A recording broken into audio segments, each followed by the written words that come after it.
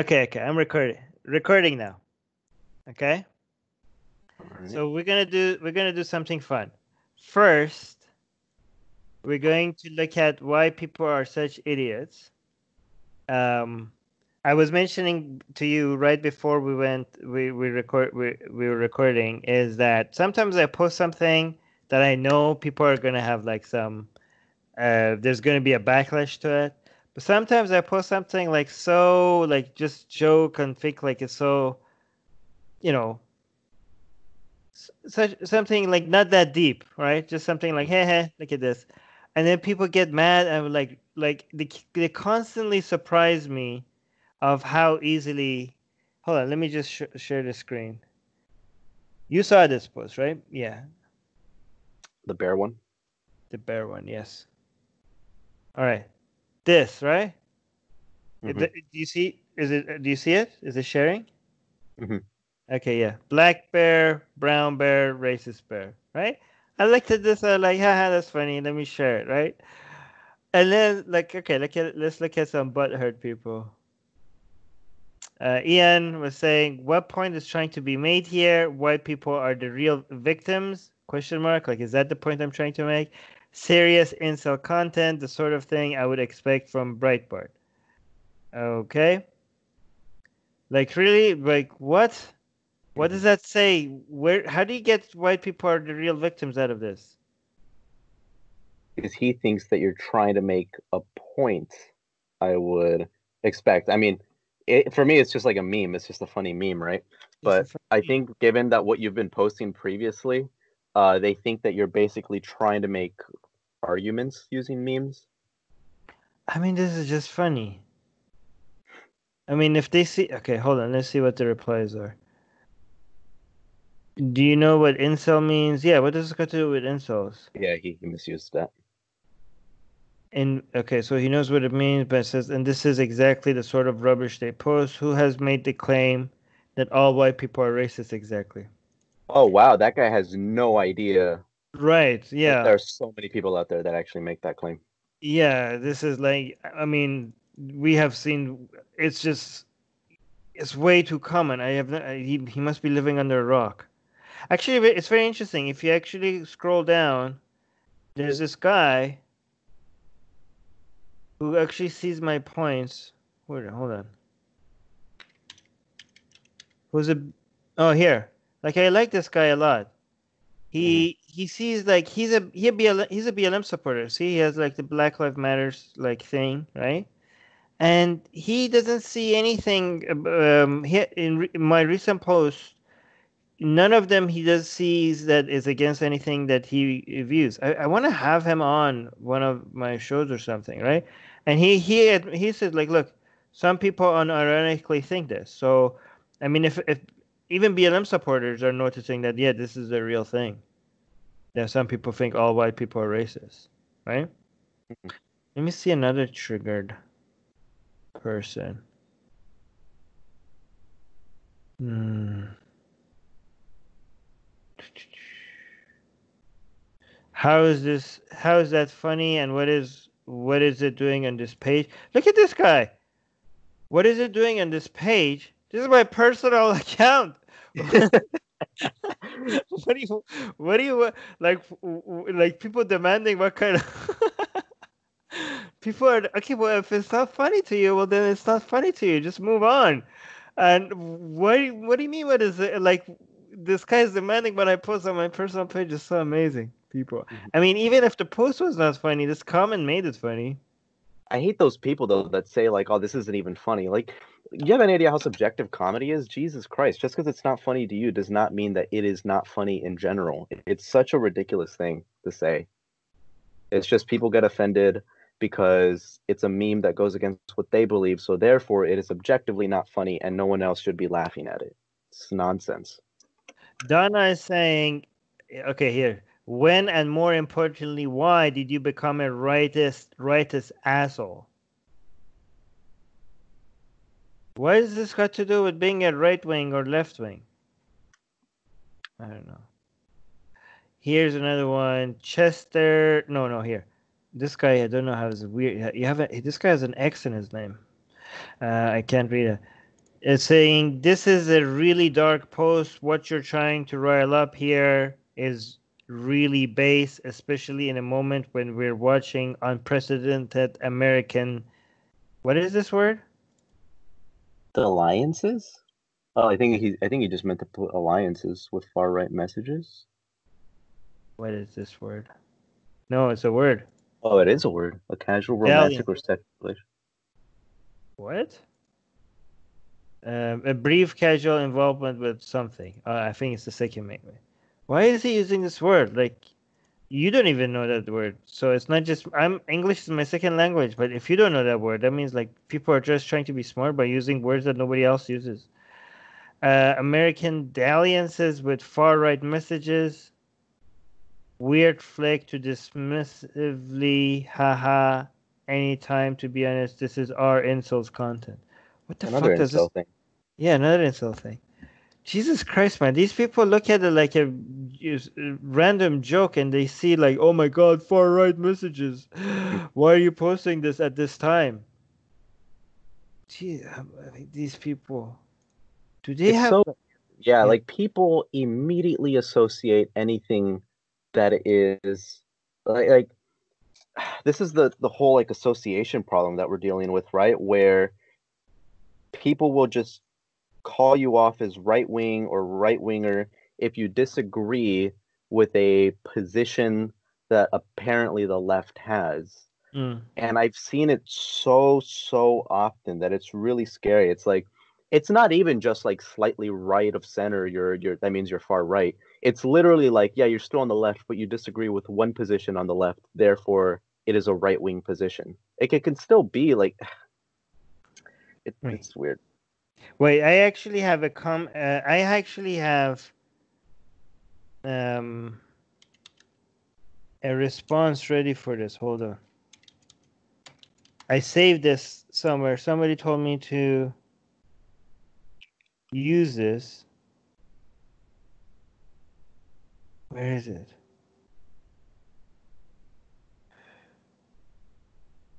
Here.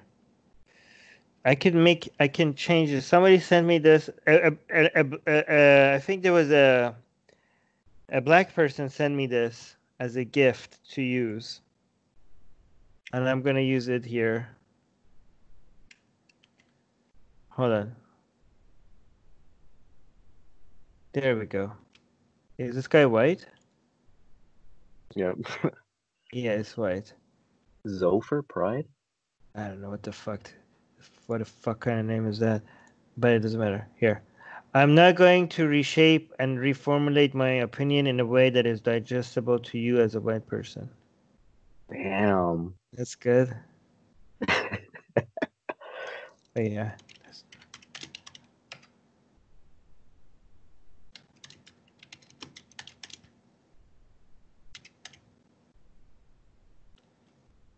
It's not at all what it. No. Should I add to it? Is this enough? Nope. Wrong. But I'm not. No. Should I just leave it like this? What do you think? I think it's Good. better if you just leave it like that. It's good. It's nice. It's Okay, good. Hmm.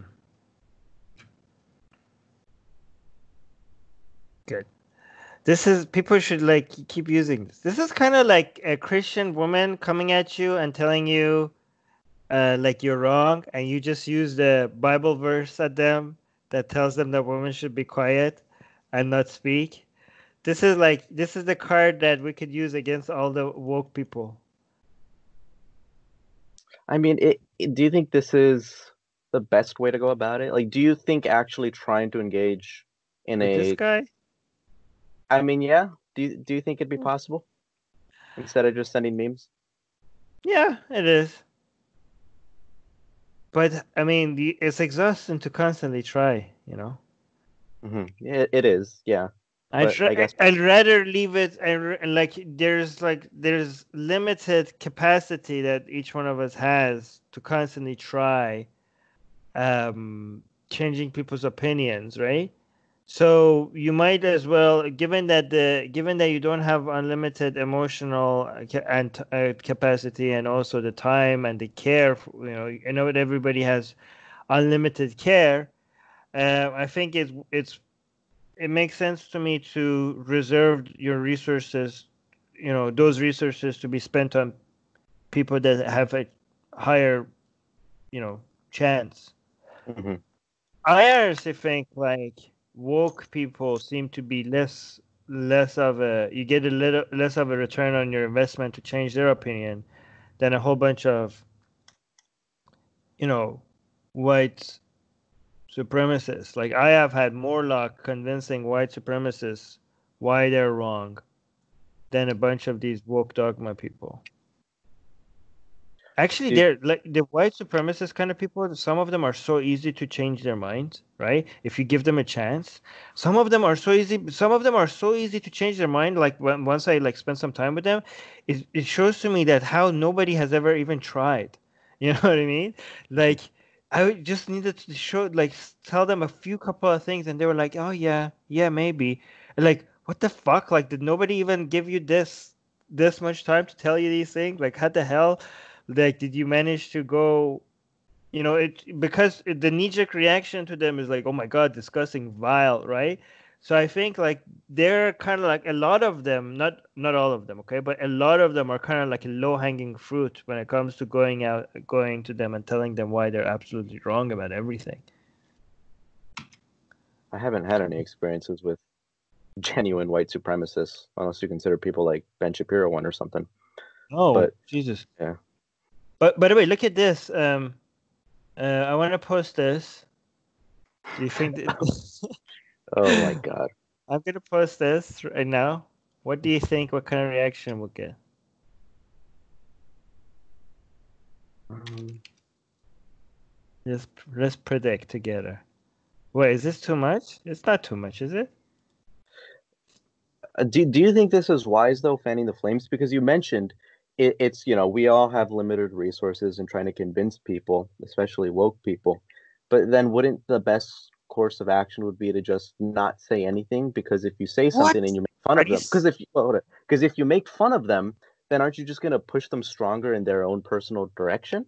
Okay, there's two different things we're trying to do here, right? Hmm. One is convince people why they're wrong. That's one form of like why we do what we do, right? Hmm. At other points, we're just trying to tell people like you don't get to tell us what to say, right? That's a different form of why we do what we do, right? So, for example, when I went into the streets and I had the Allah is gay sign, right, in that video, right, or when I Hmm. burned the Quran, right? Do you think that I ever imagined that me holding a sign saying Allah is gay in the gay pride parade is going to make any Muslim think like, oh, right, Islam, okay, I get it now, Islam is wrong? Or do you think when I burned the Quran and I posted the video on YouTube, do you think any Muslim would ever watch that and think, "Oh, okay, yeah, yeah, yeah, yeah, okay, I'm not, yeah, I can see why some people are skeptical about Islam, and maybe I should reevaluate my beliefs." Do you think that's the outcome that I was hoping for? Oh no, Right. obviously no. No, obviously not. There's a different point to that, right? What you Right. call fanning the flames, I call not apologizing, not holding back, not letting people decide what jokes we can make and what jokes we cannot make. You know, not letting people self-designate themselves as language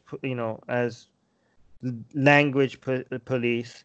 When you give an inch to these people, they'll come and they take miles, right? And there needs to be this is like a fuck you to them. They're like, you know what? I think this is funny. You don't like it? Get the fuck out of my feed. We shouldn't let these people dominate over us. Like, what the, no. That's my point of this, for this, you know? Hmm. Like, this offends you? Well, go look at something else. This is exactly what we did, like, with Dra Muhammad Day. This is what we did with Islam this is what we're doing with this woke cult. That's the point of this. Do you think that some people though, like, is it that they're telling you that you shouldn't, or that these are jokes that you shouldn't be making, or that they're criticizing you for making these jokes because they think you have an ulterior motive with them, given what you've been previously posting about What have I wokeness been and previously posting that suggests I have an ulterior motive? That's making? one question. Second of all, are you seriously not? Are you seriously suggesting that these people are like this whole woke movement is not trying to silence people? Like you know I'm better than specifically talking about the people commenting under your posts. no, yeah, but I'm not. Yeah, but I'm talking about this is in. We're talking about an entire movement. We're not Mhm. going over this person or that person. We have an entire community of people that see this as problematic, and they would do whatever they can to remove you from everywhere because of it, right? Mhm. And I think we need to normalize being able to laugh at things that we think are funny. And, especially, I mean, comedy is always at the front lines of, um, fighting against censorship, right? It's censorship doesn't come overnight, or like it doesn't come in the form of, hey, everything is fine, and then tomorrow, okay, no, none of this should be allowed. Censorship comes in the form of slowly, like, oh my God, this is offensive, this is problematic, and every time you see those red lines being drawn slowly, you don't wait for those red lines to turn into walls. You have to piss on those red lines while they're just lines already, I think. I mean, how is this harmful to anybody? This is, People's, this is not yeah. even describing something that is inaccurate. This is Mhm. making something funny, something that is actually happening in the real world. Do you are you of the mind that we should be that when it comes to comedy, everything should be on the table, so it doesn't matter if people's feelings get hurt when you make rape jokes should still be um embraced? First of all, let's just be clear. This is not even close to a rape joke, right? Right, but just, Yeah. Second of all, I think no speech should be limited. If I mean, I don't like rape jokes, but I don't think it should be banned. I think if I don't like it, I could just not consume it. I mean, didn't like who's it? Like what? So who was that guy? Louis C.K. Louis C.K. made rape jokes. Mhm. Do you think they should have been banned? No, not bans, but rather we may Gonna we, we convince society at large to the point where if a comedian makes a rape joke, most people in the audience would either walk out or confront him about it, saying you shouldn't be making those jokes. They're not yeah, legally mandating that he shouldn't make those jokes, but great, most yeah, people know. You make it in a way in which there's a culture in yeah, yeah. which people are way too scared to make rape jokes. Oh, no, no, no. I'm okay with people making their comments about, like, I'm not saying these people shouldn't comment and say why this is wrong. They should be able to comment, right? But it's getting beyond just commenting, right? This is going be this woke movement has shown to be extremely powerful. Hmm. Um, and I don't think like even with, for example, when Louis C.K. was making a rape joke, if he was intimidated to a point that he wasn't making rape jokes anymore, I would be like, yeah, this is too much power given to the mob. Anyways, I'm gonna post this. What do you think the reaction to this one is gonna be? I think it's going to be very similar to the racist one, All right. where you're going to say like you're just using this meme as a way of disregarding actual like Okay, arguments that we're making. let me post that first and see if you're right. Okay. Mhm. And while you post it, I want you to tell me what exactly have I posted before that would give the impression to anybody that should give the impression to anybody that I am, um, you know, right leaning Uh, or that I don't care about racism in any way.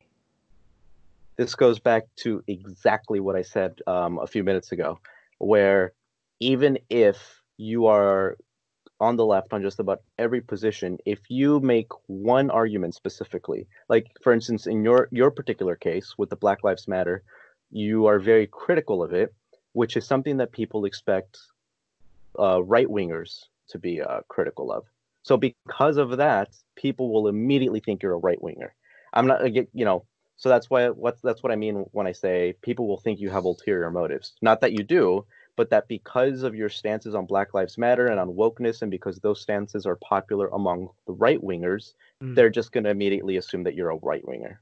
Well, here's the thing. I have seen, I know there are a lot of left-leaning people that want to say the things that I'm saying, right? In fact, some of even the most in bolder, non-apologetic, fuck you, I say what I want people, are I like reached out to them to come on the show and talk to me about it, and even they are saying, you know what, this is too much. I don't want to talk about this. I agree with you. In fact, some of them are more critical of BLM than even I am. I mean, I see some positives coming from the movement, right? I'm not all like it's all bad. I'm not. I don't know why people think I think it's all bad. I don't think it's all bad. I'm just criticizing the parts that I think is bad. But their views is like, oh yeah, this is all bad and oh it's horrible and they don't like it. But they're not saying it because even they are now scared of what the backlash is going to be, right? And to me, that's a sign that, shit, man, I need to say it more. Like I need to normalize this kind of, you know, people being able to say these things. And the fact that the reason why this seems right leaning to a lot of people is because only it seems like only on the left people are being intimidated to a point where they can't say the things they want to say, right? So it only looks like it's right leaning because of the woke cult successfully being able to hold its side of the political hold this side like on a dog leash. You know what I mean? They have been, even though they're a fringe minority, they have managed to take control Mm-hmm. of what the discussions are. Yeah, they've changed the conversation, and I Right. agree with you 100%. There are people who hold very popular channels that I've spoken with behind the scenes, and they agree with their stances on woke culture. But they won't directly tell me that they don't say anything because they're scared. One of them told me that he just views himself as a spectator, right? Mm. And another one's basically just he agreed that it's a problem. We didn't actually like discuss why he didn't talk about it, but his channel doesn't really have anything to do with that sort of cultural problem. So I can understand if he doesn't talk about it. But there's some people out there that they'll tweet something out, and it seems like their tweet is a sly attack on woke culture in general. Um, and so it gives me the impression, I don't want to say that they actually are or that I believe they are, just that it gives me the impression that they might be on our side, but they don't want to come out fully in support of it. And this is why I go back, like when I get so frustrated with people that say cancel culture isn't real. It's not just the fact that people, like even going so far as tenured professors, are risking their jobs for speaking out about particular issues. It's not just the fact that some people are being canceled or being deplatformed. It's also the second word in there. Jay Shapiro made this, and it really made me think about it.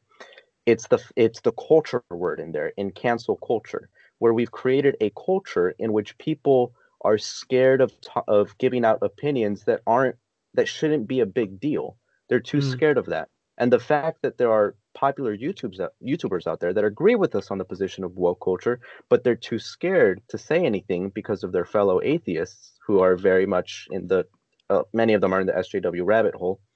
I mean, that just proves the cancel culture point. There's a culture there. Right. So okay. So thank you for making my point for why I have to post. Mm-hmm. Like, okay, so usually, like, if we lived in normal times and people were not insane, I would post these just for the haha. Like, hey, I found something funny. Let me share this with other people to laugh as well. And I think nobody should, like, I think there's nothing wrong with that. But now I feel like this is just beyond haha. Like this is beyond. This is me. Like, oh, this is what I shouldn't. You don't guys think I shouldn't be posting? Let me post some more because fuck you. That's what I think. Exactly because of everything you just said. I mean, Yeah. it's funny because normalizing dissent is supposed to be what ex-Muslims stand for, right? And it's funny because a lot of them think like standing on the side of like the woke is like they're dissenting against white supremacy. Like, oh yeah, you guys are dissenting, while every major corporation is on your side, the politicians on your side, mainstream media is on your side. Yeah, great job dissenting. All right. Like, but and then I post stuff like this, and then the people, the same people that say normalizing the same, they want to cancel you, they want to kick you out of their groups, they want to shut you down, they want to see consequences for the things that you're saying, and they don't see the irony that they think they're the ones that are actually fighting for dissent while they're Mhm. trying to shut down dissent. Yeah, I think you changed my mind on this topic here. At Oh. first, I was more on the line that from a utilitarian standpoint, even though I'm perfectly fine with these jokes, I think they're funny. Just for the sake of not fanning the flames, I think it'd be more productive to engage in a conversation with them. But as you said, we have limited resources, and also the very fact that it's even going to fan flames in the first place is a problem. So we need to normalize this type of behavior which really is benign. I hate these Mm. arguments that you shouldn't make offensive jokes or anything like that because people's feelings might get hurt because it goes against my understanding of how humans work. Going back to what Jonathan Haidt says, we didn't evolve to be fragile. We evolved to be anti-fragile. It's literally it seems like it's psychology 101. So I think you shifted my position on there. Thank you. Oh, wow. Why? Yeah. Okay, I'm a bit worried. I have to remember when was the last time I changed my mind on something. Actually, I keep a list because when I don't do that often, I get Mhm. worried. I like, what the hell?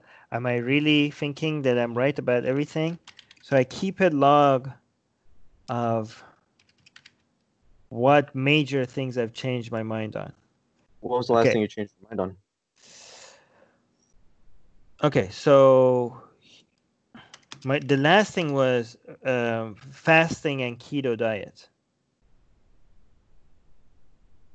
So I think fasting is bullshit and Mhm. keto is bullshit. It's calories in, calories out.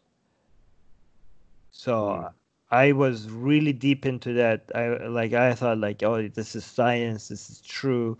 And actually trying discovering that it's not made me appreciate more how more careful I have to be when it comes to because there's shit ton of people there. There, like I already knew this, but it's funny that even after I knew this, even after I thought I was being careful about it, I still fell for the idea that oh, this is scientific. When it was absolute, it was not right. It was not right. This is why I have to remind myself over and over again, go to the primary sources. I can't trust anyone. Like you have to go to the primary sources and look at the actual research. You can't let people tell.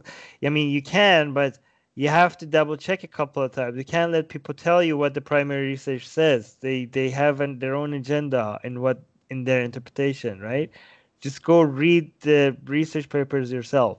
And if the research papers are getting it wrong as well, then that's fine. I mean, that's at that point, there's not much you can do, right? That's the best you have anyway. So realizing how wrong I was about fasting and keto reminded me of how, r- ha- give me a new appreciation for and reminder for how skeptical I need to be with everything, right?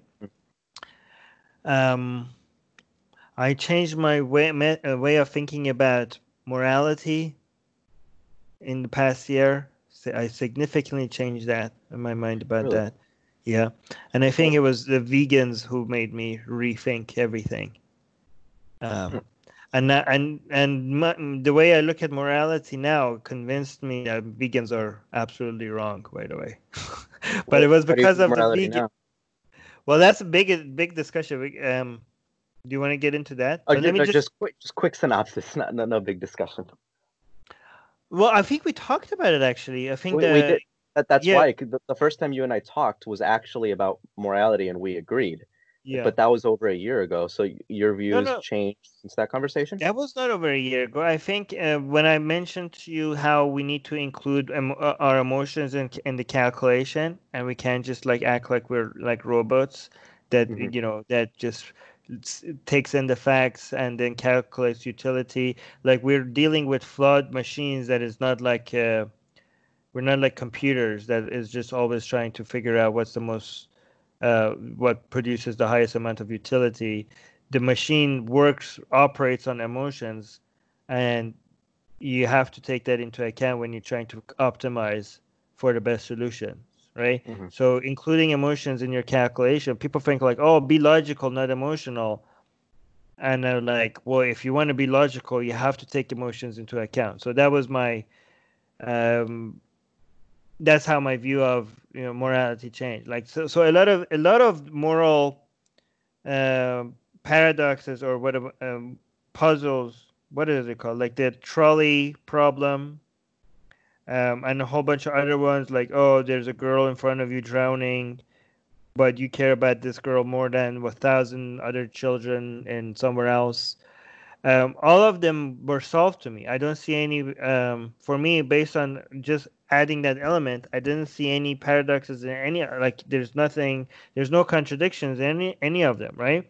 The trolley problem is not a problem for me anymore because you have to understand that, yeah, so if you only look at it like as four people dying over there, one person dying over here, oh, you have to make the switch because four people are more important than one person. If you just look at it like that, then yeah, then you see like there's no, you know what this answer is, right? But you have to understand that as emotional human beings, us physically being responsible for taking an action that leads to someone's death, that the negative utility of that should be added to their calculation, because at the end of the day, everything you do when it comes to morality, it's about the selfish desire to be sympathetic to people or not. That desire of how much you care about other people should be put next to your desire also not to be responsible for making decisions on anybody dying and living, right? So the fact that that needs to be part of the calculation, you cannot you cannot remove that from the calculation, right? So, and also the fact that, oh, you should care about 1,000 children dying far, far away, for example, in Africa, as much as this one child that is dying 1,000 times more than a child dying next to you. No, you shouldn't. How could you? Like, that's impossible. Like, no, you can't. Like, we are wired to care about this. Like, think about it. Think about how distressing it is for you to see a child dying right next to you. No human being is capable of feeling 1,000 times more distress than that. Like that level of stress times all the children that are dying. No human being is capable of even experiencing that. So what are you even demanding? It's impossible. You're demanding people to feel in a way that their brain is not naturally desired to operate. And people are like, well, logically, this is the best thing to do, so this is how we should think. No, because what you're going to do is you're going to make people you're going to exhaust people's emotional capacity, and instead of trying getting them to care about everything, you're going to get them to care about nothing, right? So that was my view on morality that changed. You don't remember the first time we talked though? What was this? This is more than a year ago? Yeah, this was more than a year ago. I was at Oh UCSB. shit. Okay, so this sucks because that means that it's been more than a year since I changed my mind about something very significant. So this might mean that I'm being dogmatic about something. So I have to look harder to see what I'm wrong about. Okay? Oh, you think you're being dogmatic about the woke culture? Maybe. I hope you could. Yeah, of course that's possible. I'm not Mhm. denying that. I've never denied that it's possible for me to be wrong about that. I always say, like, in many of my videos, not in all of my videos, every time I talk about woke stuff, I always like, hey, I could be wrong. I could be wrong. I hope somebody could show me how I'm wrong if I'm wrong, right? So I'm not denying that. I hope I never came across as trying to deny that. Real quick on the topic of morality, though. So you went when we talked, you basically said that you thought morality was objective. So you literally went from morality is objective to subjective then, No, because if how's because if we're putting personal if we're putting our emotions into our calculation of moral decisions, then two people, if they have just like a different level of sympathy, then they're going to reach different moral conclusions. So okay? in the trolley problem, for instance, if I have more sympathy than you do, then I'd be inclined to pull the lever, whereas you wouldn't. Those are two separate moral conclusions that are based on our own personal subjective experiences. Okay, so morality was I never thought morality was objective in some sense, in one definition of what you mean by objective, and I always think it's objective in another definition of what you mean by it's objective. Okay, so Hmm. if by objective it means that that hasn't changed. If by objective you mean um, like, here's the answer, like it's kind of like math. We know what's moral or what's not moral is is independent of our opinions and is independent of human thought and is something within the fabric of the universe, like what's right and wrong is like was right and wrong even before humans existed, and even if before we came up with the definition of morality and good or bad. If that's what you mean by objective, no, morality has never been objective. It wasn't I never thought, I have never thought that morality is objective in that sense. Okay. um and I still don't think so. But if by objective you mean given certain goals, given certain goals, and that goal being maximizing utility, okay? Given those goals, there are there are better ways to achieve that goals, and there are worse ways, to achieve that goal. There are good ideas and bad ideas.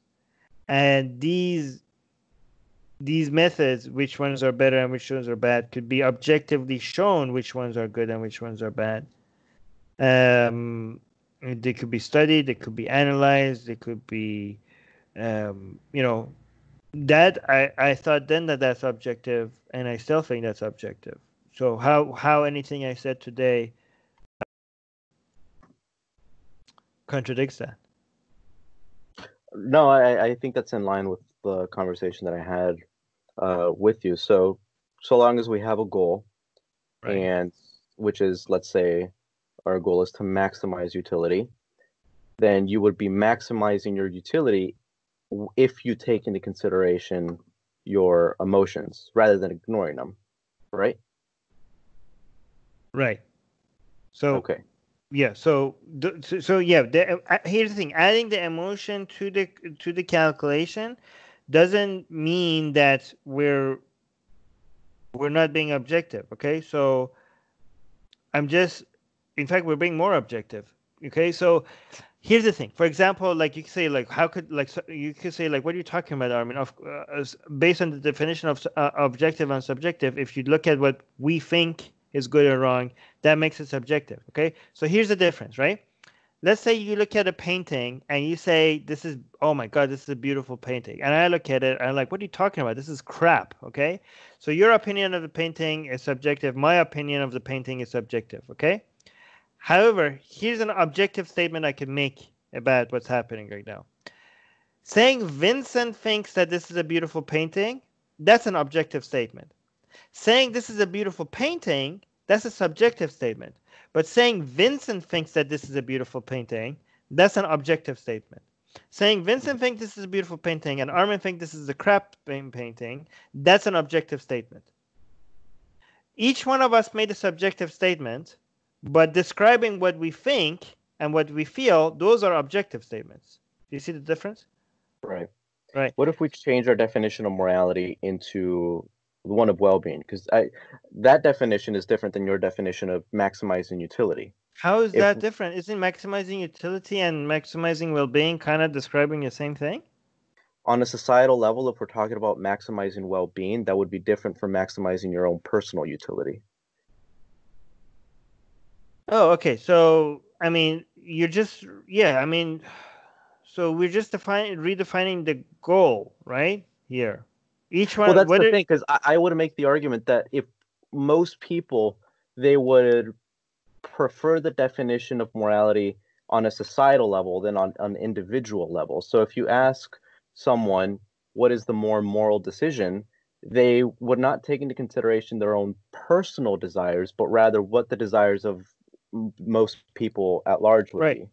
I mean, okay, so yes, that's what I'm focusing on as well. So at a societal level, when you want to decide what's right and what's wrong, you still have to calculate people's emotions and issues, Mhm, right?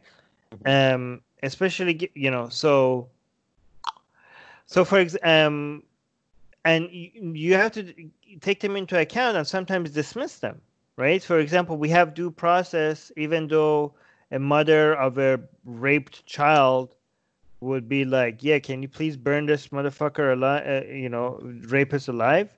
And yet in the society, even though we acknowledge why a person like that feels like that, and we don't dismiss their feelings, we know that's not the right way to run a society, and that's gonna not gonna get the outcomes that we desire. And even for a rapist, we have due process, and we don't burn them alive, and any of that, right? Um, but at the same time, when it comes to at a societal level, any kind of progress that needs to be made has to be made with trying to get the majority on your side, because that's also how democracy works. And to get the majority on your side, you have to, you cannot just dismiss people's emotions, right? I mean, yeah, you cannot. You still have to, even at a societal level, you're working within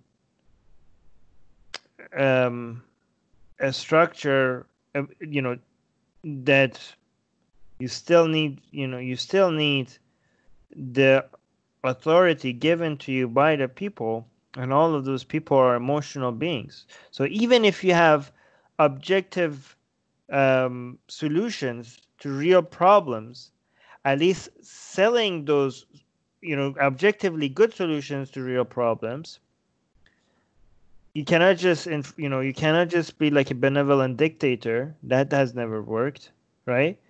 You have to sell that to people in a democracy. So even in a societal level, you have to take people's emotions into account, I think. Yeah, no, I agree. I think there are some instances in which you worded this yourself.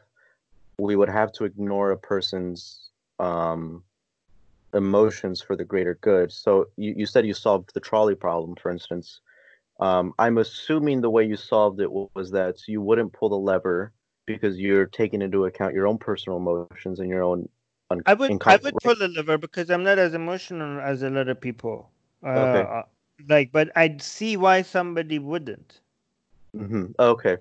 Um, yeah, I mean, I obviously would understand why somebody wouldn't. So I'm not saying I don't, but I would say in that scenario, for instance, it it would from a moral standpoint, I think there would be some level of expectation that someone should pull the lever if we're looking at the well-being of society at large, because even though you're uncomfortable with it and I can understand why you're uncomfortable with it, it is the correct moral choice if we're talking about well-being would be the to pull the lever. That would be the correct choice. The correct choice would be to, yeah. The correct choice, would it be the correct choice? I mean, if you, okay, on an individual level, it wouldn't be the correct choice, right? If your personal trauma, let's say on an individual level, right? Like, okay, if I this is why the next level of the trolley problem is not a lever, but actually pushing somebody in front of the train to stop the Right. train, right? This is what the point is they're trying to be made. Like, let's say that you're not pulling the lever, but instead to save the four people, you need to push a fat man in front of the trolley, and the fat man is big enough to stop the trolley, and killing one person will stop the other four, right, from dying. Why are we going to this next level? Because we understand that there is a, like, logically, if we were dealing with a robot, you would be like, well, this is the same thing as pulling the lever. So if you were ready to pull the lever, you should also be ready to push the fat man in front of the train. There's technically no difference, but we know there's a difference. The difference is we are emotionally more traumatized by actually putting our hands on a human being and pushing them in front of a train. You cannot deny that that's traumatizing to somebody. And Hmm. because we can't deny that is traumatizing to somebody, it's bizarre for us to go and be like, oh, you just killed four people by not pushing a fat man in front of a train. Like, how you're a moral monster. This is the same as pulling the lever. So why didn't you do it? Like, like, obviously that's such a ridiculous standard for us for an individual, for them to be just like an unemotional machines that just wants to calculate how to maximize utility.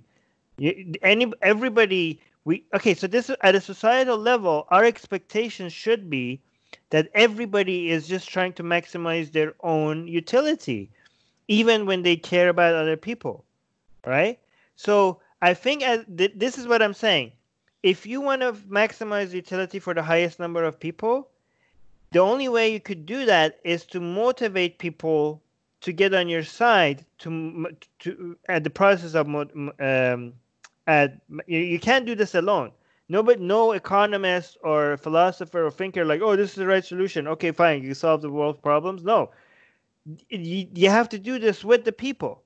You're demanding people to change their behavior. Like, obviously, any solutions to making the world a better place involves convincing people to your way of doing things, right? And because it involves that, we also have to recognize that every individual is acting selfishly, even when they're being sympathetic towards other people, right?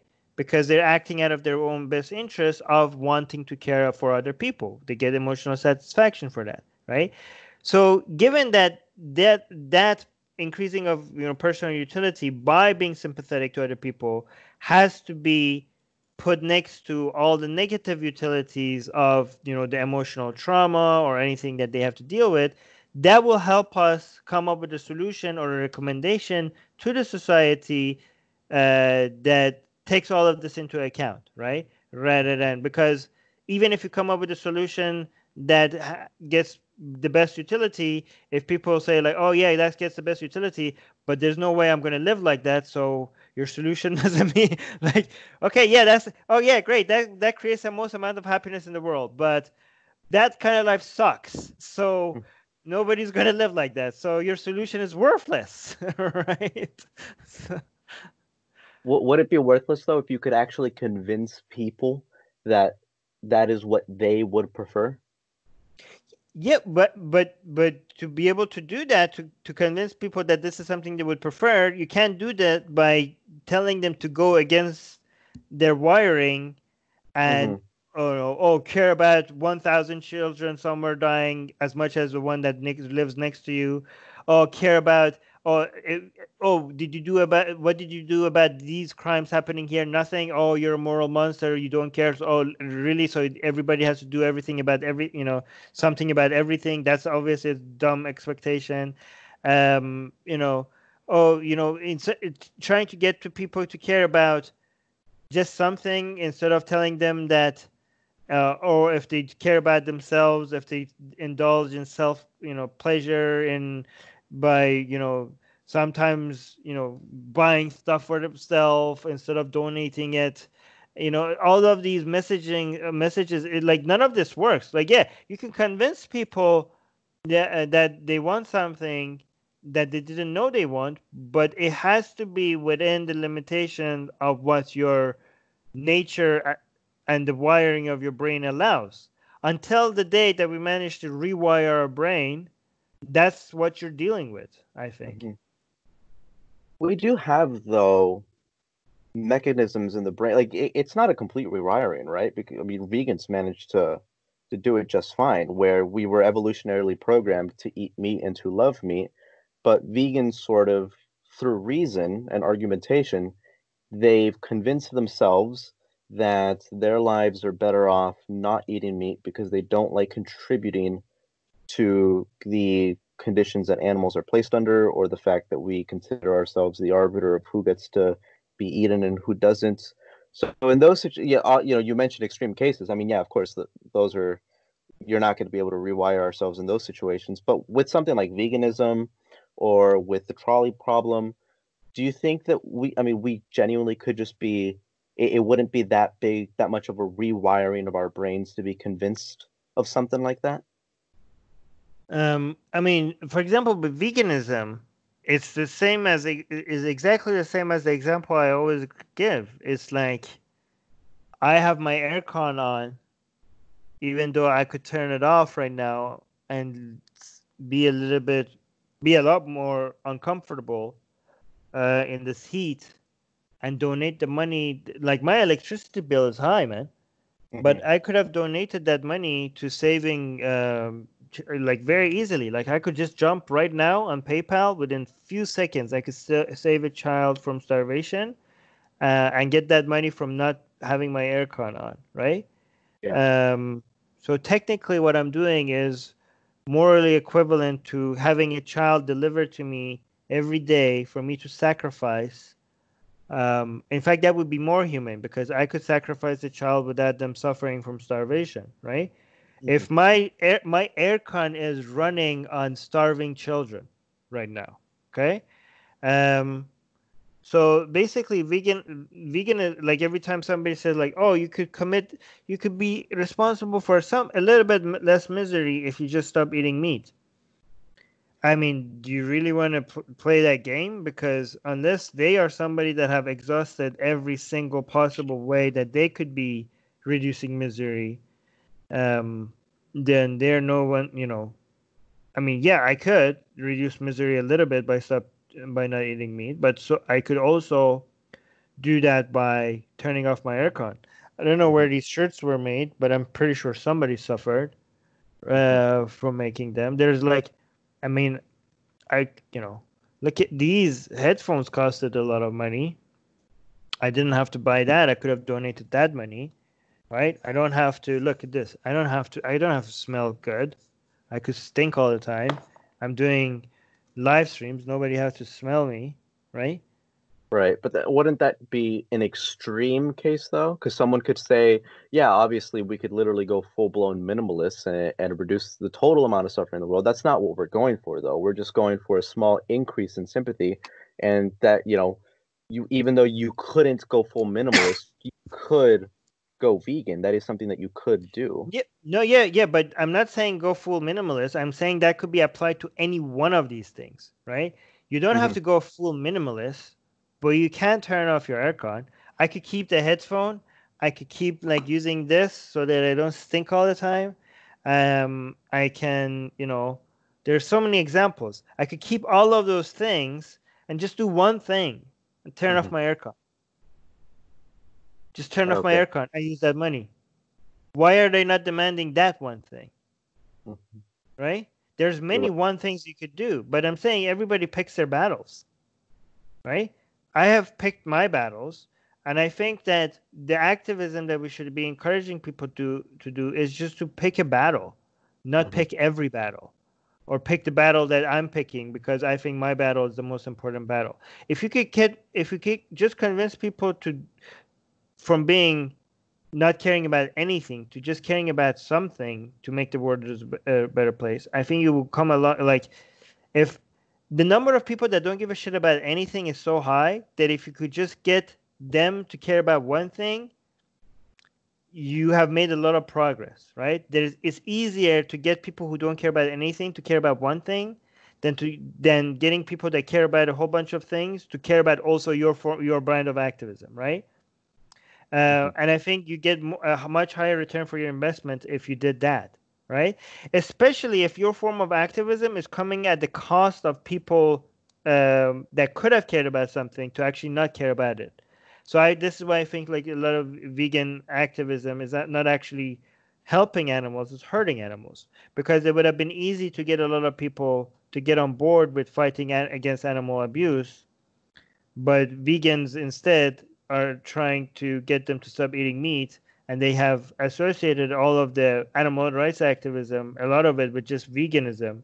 And a lot of people have completely washed their hands off of caring about animals. I think it would have been an easier sell to just get people to push for passing the regulation. I mean, people are already anti-big corporate. People already love animals. It would have been easy to get a lot of support for people to just pass like legislation. If all of this activism on veganism was spent on that, we would have saved a lot more animals, right? Mhm. I think. I think. Yeah. Someone could say on the vegan side, yeah, okay, you make a good point there, right? Why don't we just only buy American-made shirts so we know that they're not being made in factories by children? Or why not get rid of my air conditioning unit? But the amount of lives the amount of suffering that is being reduced if we go vegan is so much higher than the amount of suffering being reduced if Not we if just buy I, American-made products. not if I just stop being Just one. uh, Right, one. but this is the whole argument, right? That it's just convincing one person one by one to the point where Yeah, you but start a do you see movement what you and did then there? eventually it changes. You switched from, oh, why don't you just you do it, and that's a small change, to all Uh-huh. of a sudden switching to all of a sudden changing the argument, like, oh, if we keep doing it. So what is it? Are you caring about just me doing it, or are you caring about an overall, reducing misery in a significant way as a whole, right? Because Hmm. the discussion was just about me personally, right? And what I'm saying, if you want to reduce misery in a significant way, we have seen time and again that doing political activism or trying to get people to support like certain major reforms on industries or politicians, that has moved, like made much more change.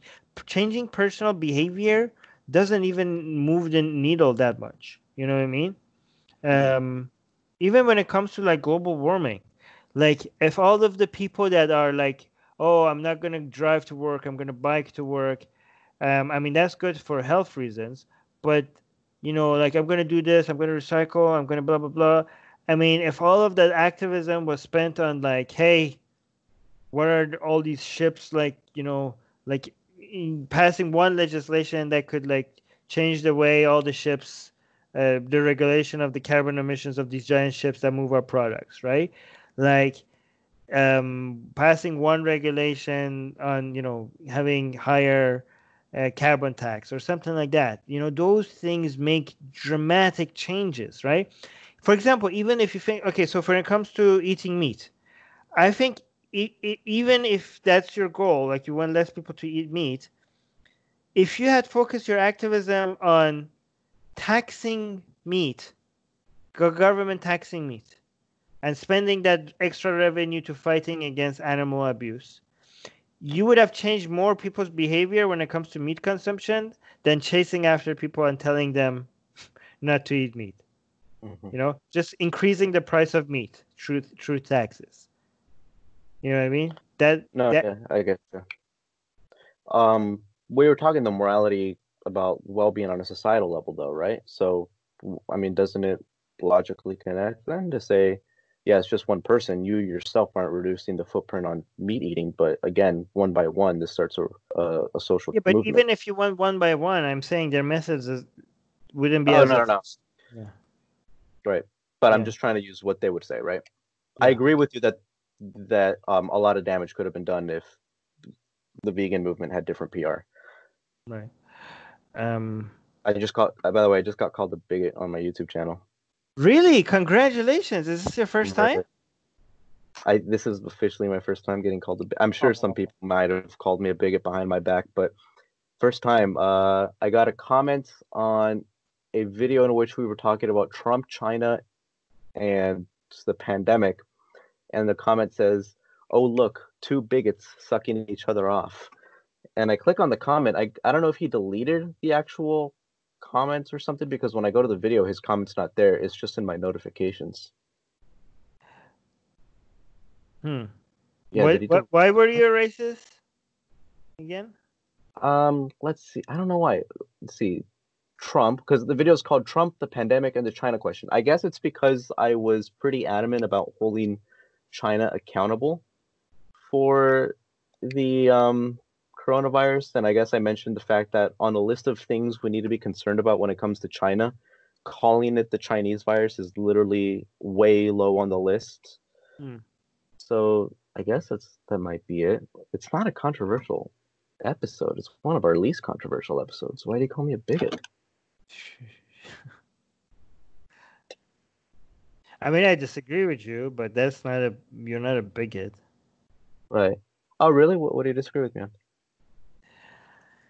I mean, it doesn't have to. Something that is like, if somebody is being a racist, it doesn't have to be the world's biggest problem for us to call it out as racist. Uh-huh. I mean, I think I said in that podcast that Oh, yeah, we should be concerned about the uptick in hate crimes towards Asian Americans that happened after the Chinese virus, but it's still low on the list of things to be worried about. Because it's low on the list of things to be concerned about doesn't mean you shouldn't be concerned about it. It just means you shouldn't be as concerned oh as the yeah, fact China covered it up. that's And fair. yeah. By the way, you know Oh, how let's check on I your post. post. Oh no, you know how I posted. I'm not going to reshape and reformulate my opinion in a way that is digestible to you as a white person, right? It's Oh, getting that's likes and hearts instead of laugh emojis. I hope people don't think I was. I hope people don't think I was serious. Are people unironically liking that comment and thinking that I was genuinely like making a comeback, using that as them being a white person as an argument? well, let's see who liked it, and let's see if they've liked Don't if they've. call them out right now. I don't want them to feel like maybe. Don't call. Oh yeah. I'm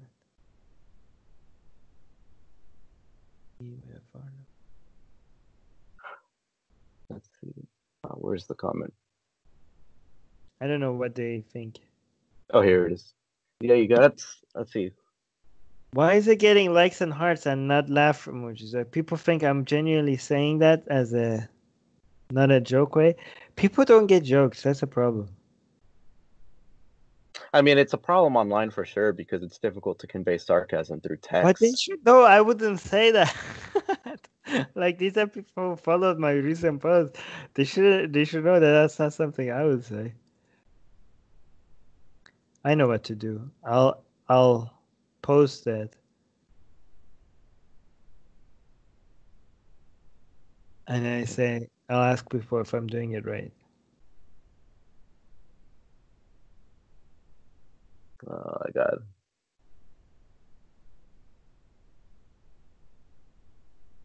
This is a you're twisted, man, he replied with. And someone gave him a little laughy face. Far left messages. Logic dog. Abusing buzzwords. One. Oh, I think he got in a Twitter spat with this, or not Twitter spat, sorry, comment spat with this guy, but he deleted his comments because you see like replies to a comment that's not there. So I think the Zofer guy deleted his comments. Click on all. Sometimes Facebook automatically removes. Oh,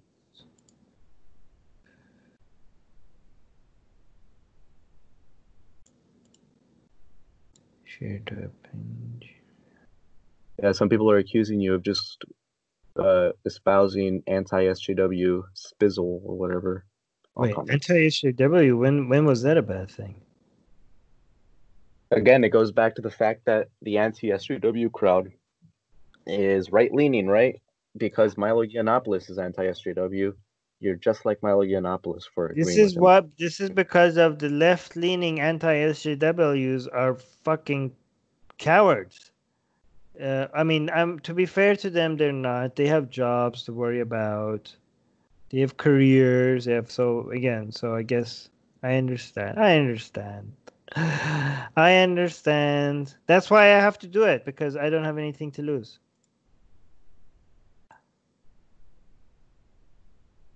Man, I can't imagine living your life here. Why? This doesn't get to you. Like, I'd be lying if I said that if I was in your position, getting this much backlash, that it wouldn't get to me. Hmm.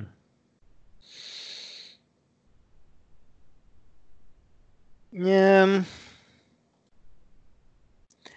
I mean, sometimes. Okay, so it sometimes gets to me when it's from somebody that I admired, but I get over it in like a few hours. That's it? A few hours? Yeah. Oh, wow. I just dismissed them as somebody I cared about. Mm, I think I know who you're talking about. Yeah. It's fine. I'm used to it. Yeah, I can't say I've lost friendships over this quite yet. I mean, technically, that one guy that I was talking to you before we started recording, we were pretty friendly. We'd message each other from time to time, but he sort of just completely lost all contact with me, I Hmm. guess, ever since then. But aside from that, even like the most far left of friends that I have, they really they'll agree with me, but they'll just say it's not that big of a problem, so they just focus on this is what's so weird, that sometimes with these friends that I have that say like, oh yeah, I agree with you, the woke people are crazy, but they're not that big of a deal. But then I'll see them like posting something that is like still pretty woke, right? Like they'll like be like, yeah, read White Fragility. I'm like, dude, those are the people that I'm criticizing. And who exactly, like, who are you envisioning as the woke people? Like these people must be insane. Like I'm literally like criticizing people like you who are okay with But that's a good thing though. Like if somebody, for example, likes like, oh yeah, white fragility, yay, and then looks at you or comments and they're like, oh, I see your point here. To me, it suggests that, well, I mean, they disagree with you, but they're open to be like, I'm not willing to just dismiss people who are telling me I'm wrong. Like it means I see it as a good sign. I don't know. do you ever here's an interesting experiment that I've been thinking about. On Instagram, there's this post in stories that's going around saying, if you're against rape, repost this. And I know who's looking at my stories, so I will know that you've seen it and you do not repost it, and I will think you're a jackass. What do you think of those funny posts? Oh my God, what the fuck? That one's pretty popular. It's been going around on my Instagram. Jesus Christ. I would be like, so what does it mean if you don't share it? That you're pro rape? Pretty much. Let me look it up exactly. So just be like, I would respond to it that like put me down as pro rape, I guess. I don't know. What do you want? It reminds me of those That's a reposts joke, by of the the way, for the YouTube fucking whatever. I don't know. oh shit. Was it already 24 hours on this guy's? Oh, let me look at some other ones.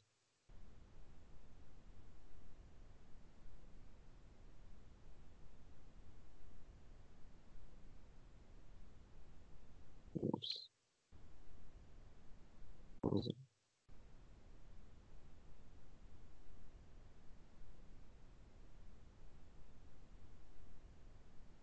Instagram has been pretty crazy.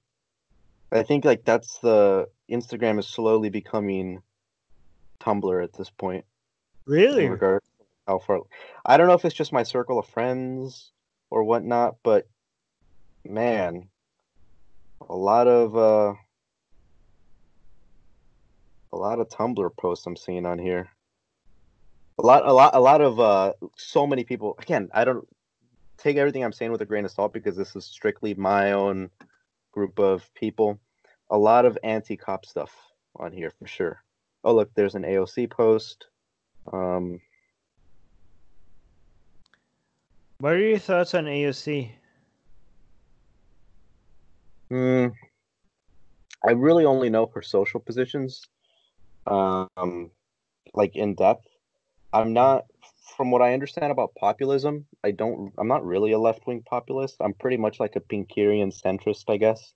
So when I took the when I took those tests to tell you which presidential candidate you associate more with, I got number one was Andrew Yang, number two was Joe Biden, and I think number three was Cory Booker back when he was in the race. So it seems like I agree with establishment types people. So I'm not really like Bernie Sanders and Elizabeth Warren were the last ones on my list. So based on that, I would expect my politics to not align with her, but I definitely don't align with her social views. You're pretty last time I checked you were a libertarian. Are you still a libertarian? Yeah. Are you like Dave Rubin libertarian or more like Michael Shermer libertarian? No, I'm small L libertarian, not big L libertarian. Okay, so like Michael Shermer then. I don't know. Don't put me down as somebody that I don't know. Hold on. I mean, I know Michael Shermer. I just don't know their views on libertarianism.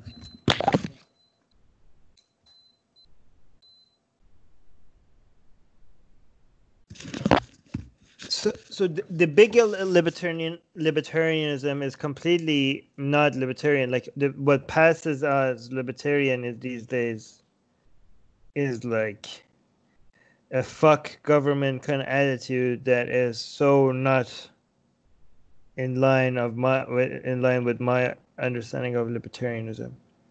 Every time somebody says I'm a libertarian, I'm like, oh, you're a fuck government kind of guy, aren't you? And then I'm like, yep, they are.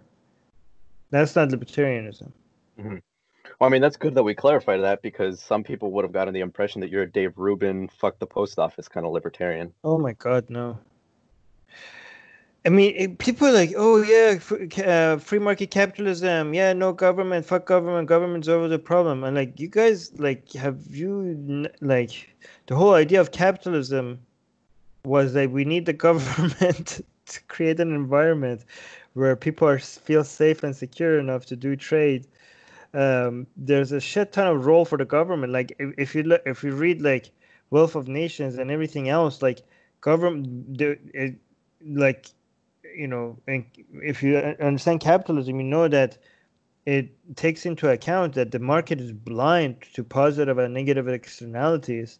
And not only the government's role is to come and create a safer environment where all this can happen, it should also even get involved in the market to adjust for the positive and negative externalities. So I don't know what these people think. Like, it seems like they confuse libertarianism with anarchy. I don't know.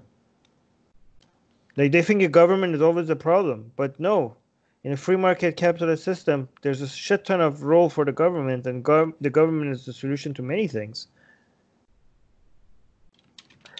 I can't find a single one of those posts, even though I swear to God I saw a bunch of them. But yeah, I agree. It's so weird, you know, the Dave Rubin argument when he was on Joe Rogan talking about building codes where you can trust people to make the safest building just based on market incentives. And he thinks that people aren't going to cut corners. It's so weird, right? It reminds me of like economists who would write down things. They sound good on paper. And because, you know, the one thing that everyone talks about economics, like the one thing you can't do in economics is assume that people behave rationally. And it seems like Dave Rubin consistently thinks that people are going to behave rationally. He's an interesting fellow. But that's the one topic that I really want to do much more research on because I see so many people on Twitter that are like hardcore political people. Like and they'll like talk about these really esoteric political positions and I'm like, geez, I really need to like do so much more research when it comes to politics. So that's mainly why like I don't talk too much about politics. I mean, I don't even know why we can consider Dave Rubin like a serious thinker to even worry about what he thinks about. I only consider what he said. I don't consider him a serious thinker at all, but I take what he says seriously because he has such a big following and so many people believe him. And it's so funny to like there's this great Twitter page called Dave Rubin Clips where he'll tweet out the most embarrassing Dave Rubin positions. So like most recently he said something like Trump would we need Trump to fight. What was it? Let me go on it. It's so funny. Like it was just recently posted how he says that we need religion back because all these atheists are destroying American values. God damn it. He went full blown like religious. Send me that. I might review that actually. That's kind of funny. I'll send it to you right now on Twitter. Dave Rubin clips. Was that a wild? Wait, was that in like Oxford University? I might have No, seen that. Oh, okay. it was in an interview with Michael Knowles. Is this recent? Yeah, this was recent, yeah. Hmm. Let's see. Okay, let me just tell you the two other things that I changed my mind on. Okay, cool. A full-on toppling of the government in Iran, it could do more harm than good. It could cause a civil war that lasts for decades. And people shouldn't be so hasty when it comes to making decisions like that. Especially if the price that could be paid for it will be the price will be paid for in blood. So I think it's irresponsible, especially for Iranians outside of Iran, to keep pushing for that, even though they would not be the people that would be paying the price for it if it goes wrong. So that's something I changed my mind on it. Again, I'm skeptical about that. I'm not saying I agree with it, for it or against it either way. Also, we just mentioned this. I have some criticism of capitalism myself. But it's none of the stuff that the socialists or the communists say. I know what's wrong with capitalism. I think I know, and this is something I changed my mind as well. One of the things that always amazes me is when you talk about Middle Eastern politics and foreign, like the effects of foreign policy. I remember when I remember telling Mars this after we had you on our podcast. Like, it blows my mind just how much he knows and how knowledgeable he is. Who, And me? yeah, you Oh, like it really blows my mind. oh. So like, and I know you've had a lot of experience with this sort of thing, but and you basically like host a podcast about it, but like it still blows my mind, like Wow. just how much you know. Watching you on that podcast that you had with Bosch and being able to come up with a bunch of things at the top of your head, it's like, fuck, I really need to do my research. Wow, that's nice. That was so nice to hear. Thank you, man. I appreciate that. In Twitter. Especially coming from you, because yeah, you know a ton of shit. You're the person, like, you keep saying, "Oh, I've read this book. I'm going to read it again," and then like you keep have like, I don't know. You go through books like they're cakes. So that coming from you is like very nice to hear. I appreciate it. Like, but again, like the politics thing is the one thing where like I feel like I've read a bunch of books on politics, but whenever I hear other people talk about politics like so confidently, it's like, how are you? Like, I don't know. What? I'm nowhere near as confident in my position on politics as other people are. Well, maybe your position is the right one, because maybe they're just maybe because it's not that easy. So I mean, people should be more skeptical about their position on politics. So maybe you are more skeptical because you've read more. You realize that things are more complicated than people make it seem to be. So maybe it's not a bug; it's a feature of knowing more that you're more skeptical about your position.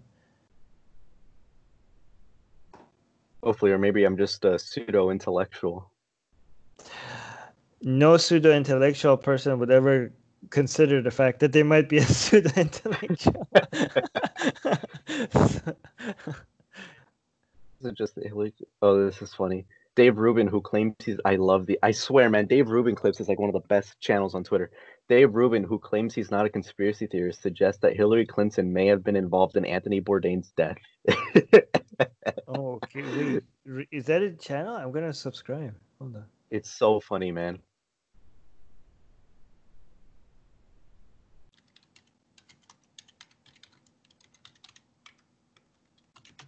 Oh, this is what we were talking about, actually. His stance on building codes. Dave Rubin addresses Oh, the public humiliation he suffered following Joe Rogan's podcast, claims that he was only there for ideas and wanted to have a fun intellectual exercise. Didn't expect any pushback. Oh wow, that's what he did. Like he wasn't a secular jihadist. I think he didn't expect any pushback from that as well. That's why he just wants a safe space, right? Mm-hmm. He And does. He blocks so many people on Twitter. It's astounding. Oh, I remember this.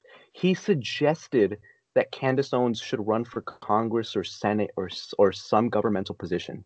And Joe Rogan was like amazed. He's like, "Are you like Joe Rogan was like, "Are you high yeah, right yeah, now?" yeah. I saw that. I saw that. That was crazy. No, he said that he thinks Candace Owens is more influential than Kanye West. Hmm. But where's that YouTube channel? I'm not seeing it. No, I no, search no. for Twitter. oh Twitter. I don't consume Twitter. I just go on Twitter and post something and check my mentions and then go. I don't go on the feed. Dave Rubin clips.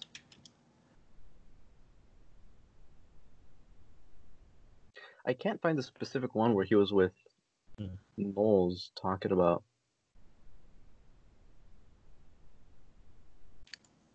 Oh, Dave Rubin reveals that the reason he blocks people frequently on Twitter is to avoid losing his hair again.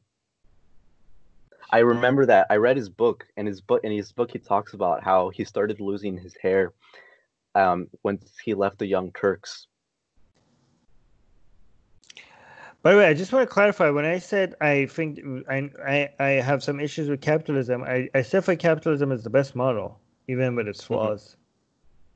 Yeah, I agree. I would say in a vacuum, if we could only pick between pure socialism, pure capitalism, pure communism, what have you, like it's obvious that pure capitalism would be the best route. Mm, But that's like in a vacuum. right.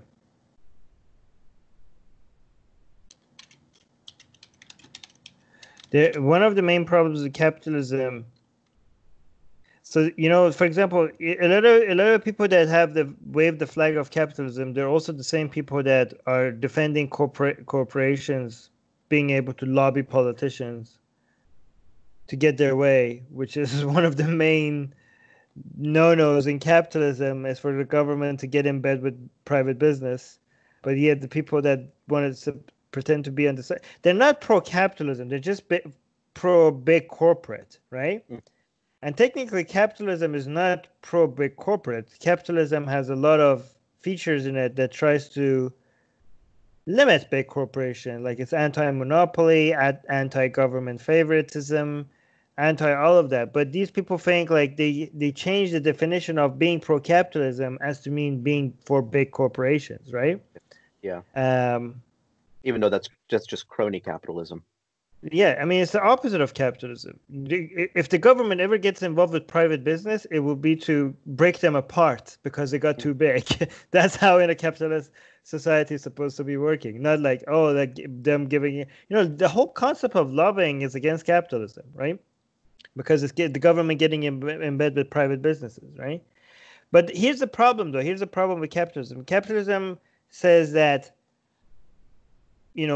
big money shouldn't come and influence politicians, right? And the problem with that is that nobody can stop big money. Like it sounds a little bit like the communists would say, well, in an ideal world, this would work because this is how people should, if this is how people behaved, our model would have worked, right? So this sounds a little bit similar for capitalists to say, like, I'm not talking about the people pretending to be capitalists. I'm talking about the actual true capitalism. Even there's even a flaw there, because they're saying if if businesses were completely separated from government and the government was not acting in the best interest of big corporations, our model would work perfectly. But there is no wall that could stop money, powerful organizations finding a way to get their hold on the politicians, right? There is no way you could stop that. Any power that you could create that will stand in that way, well, they have the people on that side, they have the resources, they have more power, they will find a way. I mean, they will make a hole in your goddamn wall, right? So that's a kind of like, it seems like, it sounds a little bit like communist to say like, oh, if people just behave this way, our model will work. So, but people don't behave that way. So you need to take that into account, right? Another problem is that, you know, people keep comparing themselves to, you know, if, again, I always say, like, if you have a hut and everybody around you is homeless, you feel like you're rich. But if you have a hut and everybody around you has a mansion, you feel poor and miserable, right? But capitalism sees a hut as a hut. If you have a hut, you have a hut. That's the measure of happiness. Okay? In the, you know, if you have a hut, you're better off than not having a hut. So that's good. You have a hut, right? It doesn't adjust for the fact that if you have a hut and everybody has a man, if you have a hut and everybody has a mansion around you, the fact that your happiness is now actually low, it doesn't calculate that. You know what I mean? Yeah. If our eventual goal is to make people happy, not just wealthy, then capitalism is blind to that. Capitalism is blind to the fact that a hut is a different. It involves producing a different amount of happiness based on what other people have around you, right? Capitalism is like, hey, who can, if you go with a pure capitalistic model, the wealth disparity doesn't really matter, right? It's like, look, capitalism brings the highest number of people out of poverty, more than any other model. It doesn't matter if the difference between extremely rich people and poor people is becoming wider and wider. Who gives a shit about that? I'm bringing people out of poverty more than any other system. That should be all that matters. But because that's not all that matters, because people, the more the disparity between the rich people and poor people is, people's perception of how poor and how happy they are is going to be lower. That social unrest will at some point break the system. Mm-hmm. There needs to be something that takes that into account. So these are the limits. Inequality is something that you're worried about? Well, not because I think it matters. I think it shouldn't matter. Logically, it shouldn't matter, right? Mm-hmm. Logically, it should matter what's happening to the worse off. But because it matters to people, I think like if people were being logical, it shouldn't matter. But because it matters, because people are not logical, and because it matters to them, this goes back to how we were talking about morality from a societal aspect. We have to actually care about people's feeling. Because it does matter to people, and because people eventually are going to be so upset with the system that they just might break it a whole part and destroy the good with the bad, it should matter to us. It should be part of our calculation because it does matter to people. Do you know what's funny? So it went full circle. Yeah, go on. It's good. I was literally thinking in the same exact manner about representation today when I was at Target, because I was representation to me personally does not matter. I do not care if I'm playing a video game and he's not Mexican or Chinese, as you like to say. Right. But it matters to other people for some reason, and I don't think it should matter.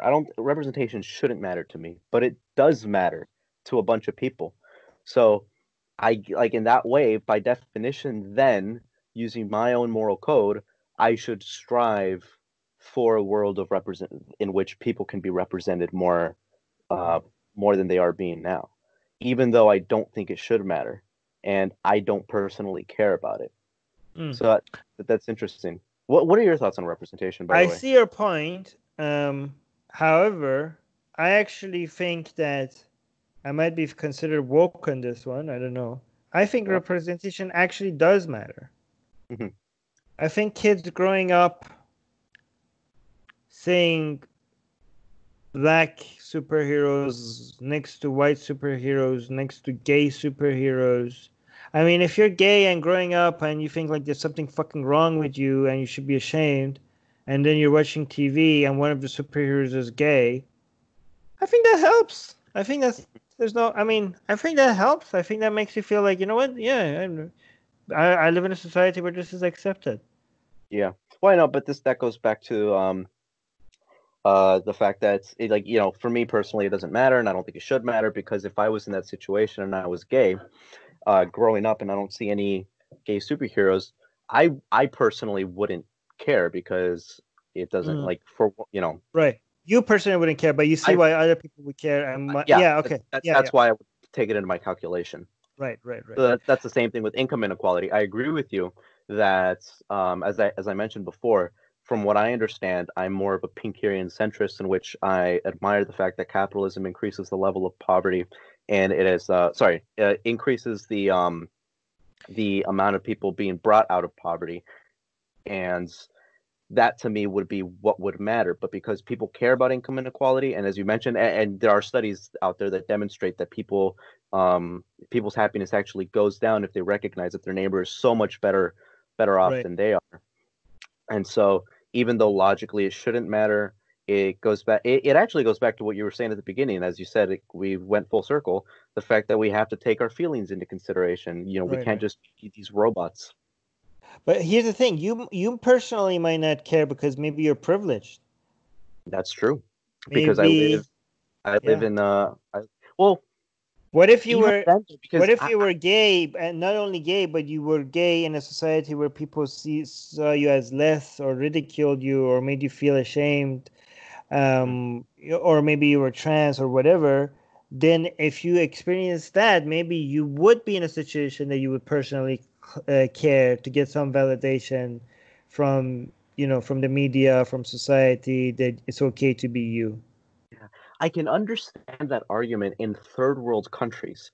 I Less so in first world countries, where these things are already pretty much Well, normalized. maybe they become more normalized because of work like this, Hmm. because of will and grace, because of representation. Maybe that's why it made that progress. Right. Not our. Well, I mean, that goes back to, um, is it our moral codes that cause representation, or representation that is causing our moral codes? Maybe both. Maybe Yeah, it's a that's true. circular thing. Yeah. Yeah. In You my could go family, overboard with it though. Like I think representation sucks when you do it in a place where it's not about communicating to these people that you're accepted, right? Like if you're in a fucking boardroom and you're like, oh, half like of a corporation that is not a media company or anything, like you're making ketchup. And like, oh, half of the people in this boardroom should be women, and we need some black people, and we need some trans people. I like, no, you know what, you guys could go fuck yourselves, right? Like that doesn't mean like that's not going to produce like no, just go based on qualifications. All of this is horseshit, right? yeah. Where I think representation matters when you are producing entertainment, comic books, children's stories, because it goes beyond. It's not just about who's most talented. It's also about making people feel like there's an extra utility to putting visual validation of your who you are and you feeling like you're accepted. And it also backfires, by the way, if I think it only works if the representation is done in a way that, hey, look, there's a gay superhero and nobody cares that they're gay, right? Rather than making them being gay front and center and everything about who they are, right? Like I think representation could be also, even when it comes to media and entertainment and all of that, there's a right way to do it and there's a wrong way to do it. Like I think if you make the representation like I'm special because I'm gay, this could backfire because instead of telling people like, oh, it's okay to be you and these things shouldn't matter, we're actually turning back the clock and making it like, oh, no, no, these things really matter. Like you're making things that shouldn't be part of your identity, like your sexual orientation, your gender, your skin color. There's a lot more interesting things about you that makes you you, that should be part of your identity. And I think representation should be about making these things not matter anymore, rather than making them the entire focus of who you are and your identity. You know what I mean? Yeah. That's a very good point, actually. I think yeah, creating a world in which representation no longer matters, but it clearly matters right now. Right, Hmm. right. Do you think that's your most wokish stance? I can think of a more wokish stance than that I have. My most wokish stance is. What's your most woke? What is yours? I'll think of something. I genuinely believe that general attitudes towards women need to change like dramatically. I think what women undergo when it comes to the male gaze and when it comes to the way that they feel in professional situations is horrendous. And I'm fully on board with trying to create a culture in which men no longer react towards women in the way that they've been reacting towards them.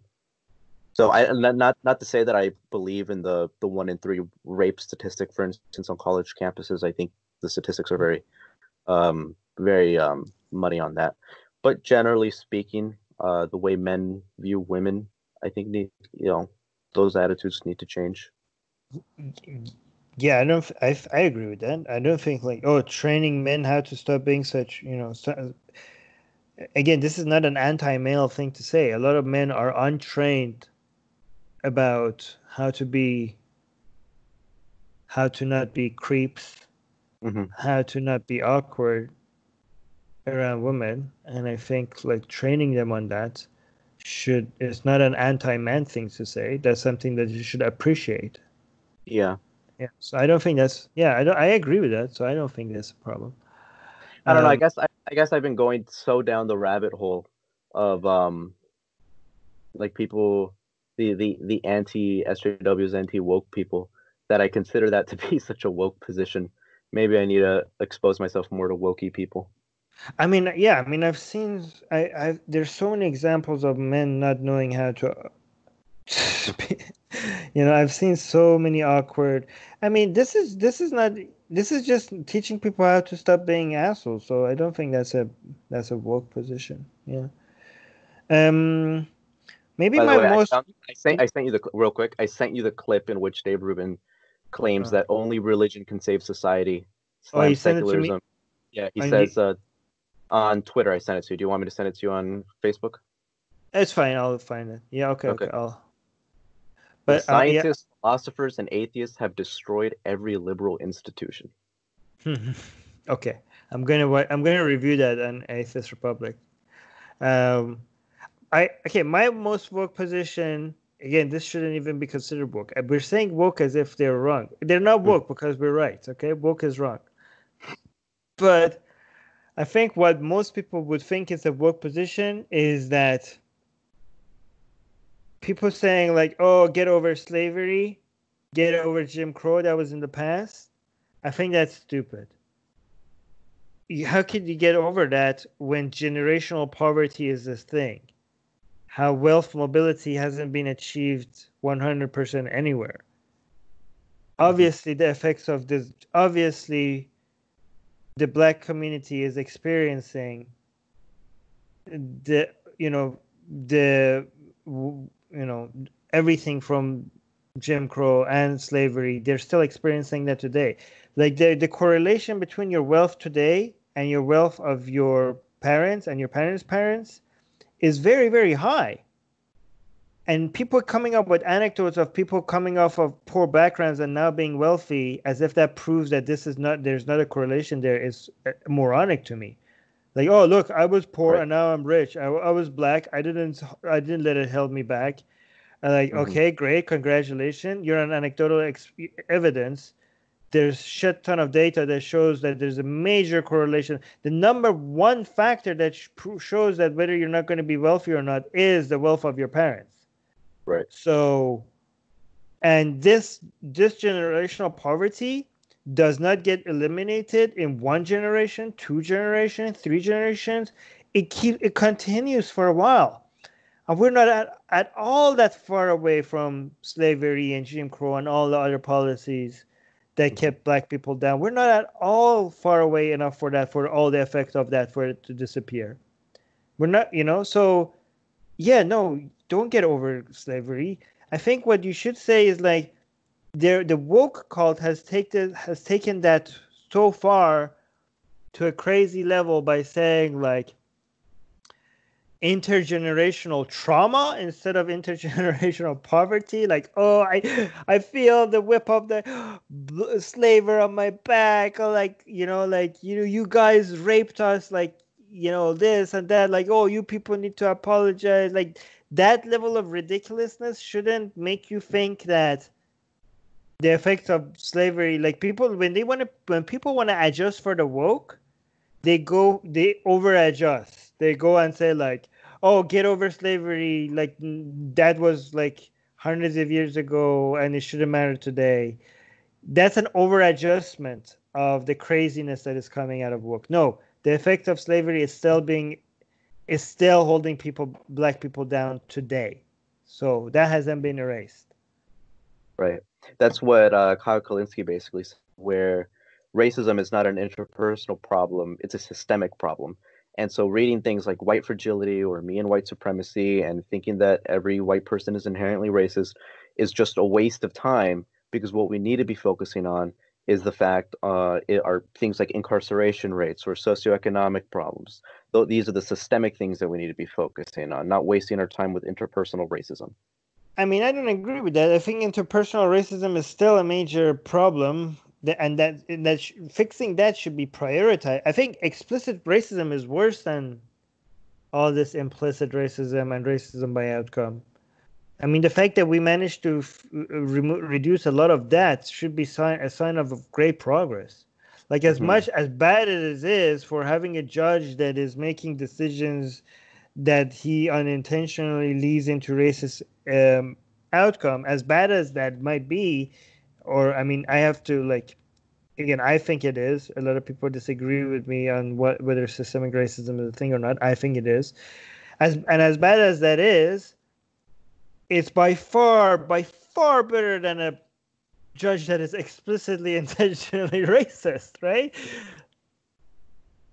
Yeah, right? So, but and we have reduced that explicit racism by huge margin in the United States has in the past couple of decades, and that's something that should be celebrated. People act like, oh, if you have systemic racism, that's just as bad as having explicit racism. It's not. Yeah. What are you going to say? Sorry.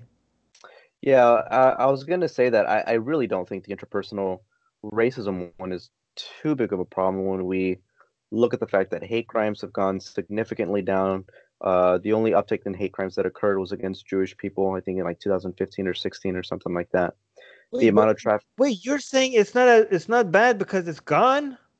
No, I'm saying it's getting better to the point where we need to be more focused on the systemic aspect of it rather than the interpersonal one. Right. I mean, I agree with that, but let's acknowledge the fact that if it was here, it would have been worse. It's the difference between saying, oh, I don't think the plague matters. But, why? Because it's not you don't care, like, because it's not a harmful thing? No, you mean because it's not an issue right now, not because it's not harmful, right? Do you know what I mean? Like, yeah. We're making two different statements. I think we agree. I think explicit racism is worse than implicit racism or racism by outcome, but we have less of it now, so we get to focus on other things. But we have to acknowledge that if it was as on a one-on-one basis, explicit racism is by far worse than implicit racism. Oh God, yes, yeah. Okay, and we have to acknowledge the progress that we have made when it comes to removing that. Right. Yeah.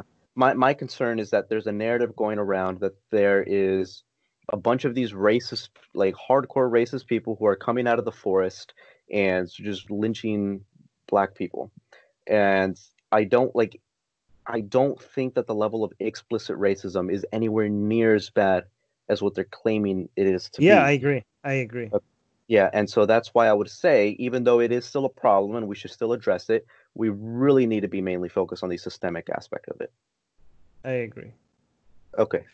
I agree. But I had this Adrian guy disagreeing with me on systemic racism. I don't know. That like it doesn't exist. he think yeah he was and he's a black guy that has been Hmm. a major target of the most vile anti-black racism anybody has experienced, right? Like guns, people shooting at him, Oh like shit. yeah, like watch that episode on Atheist Republic. It was crazy. And this guy who had people calling him the N-word all his life, people beating him up because he's black, moving him around, like he's just like a cattle, like it's horrible, right? And this guy, he was arguing with me that he thinks systemic racism is not a thing. So it was very interesting experience. So if you get a chance, I mean, the problem is that it's 3 hours, so it's a huge time commitment. But if you Oh, watch it, let me know. I watched it at 2 times speed. Yeah. Was he like giving the Larry Elder arguments? No, this guy is very unique. I really like talking to him, by the way. I'm not gonna spoil it. Watch it and let me know what you think.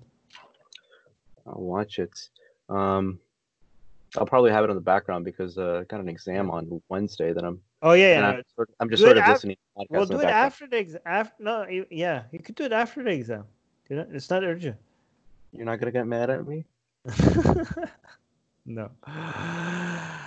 All right, man. This is good. So I'm gonna stop it here now. Okay. Okay. Start recording.